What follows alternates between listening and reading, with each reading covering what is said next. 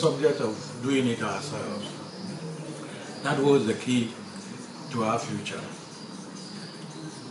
It's not going to be easy to continue to rely on outsiders to develop our country for us. We must take our destiny, as is said, into our own hands. And it is a serious matter. Looking around, you see that all our factories have collapsed. All our local initiatives, the poultry industry is collapsed. Even agriculture. Is it not sad that we import cassava we import plantain from neighboring countries. We import onions and tomatoes also from neighboring countries, sometimes Sahelian areas, vegetables from the same areas. When we have very arable land, look around Ghana, and it rains all the time.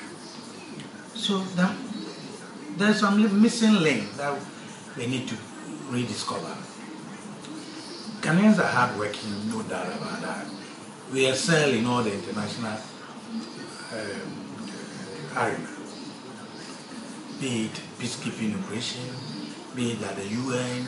I mean, if we have had one of our own illustrious son rising to the highest office of Secretary General of the UN, what else can't we do? There's something wrong that we must fix, and that is making sure that we revive all our local industries. North Industrial Area used to boast many factories which provided jobs for skilled and unskilled labor. Other places, we used to have GIHOC, a holding company that had many factories established by our first president, Dr. Kwame Nkrumah, to create wealth and jobs for our people. Today, apart from the GIHOC distilleries, all of them have either been sold or they have collapsed. Take the other sectors as well. The textile industry is died.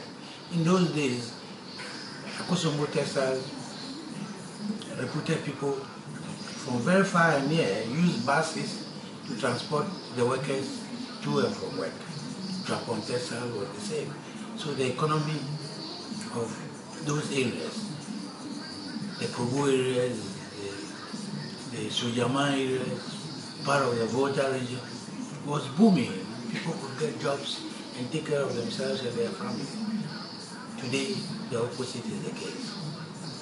I think the admonition by the president that we should patronize our local products should be taken more seriously. Friday wear should not just be Friday wear, should be everyday wear. We should patronize local products every day and not continue to support the economy of other countries by importing all kinds of goods from there. We have the capacity to do so. But it's not just a question of debate. Let's walk the talk. Let's be more productive. I think our city will stabilize. We can create more jobs. We can create wealth for our people. Join our debate on www.graphic.com.gh.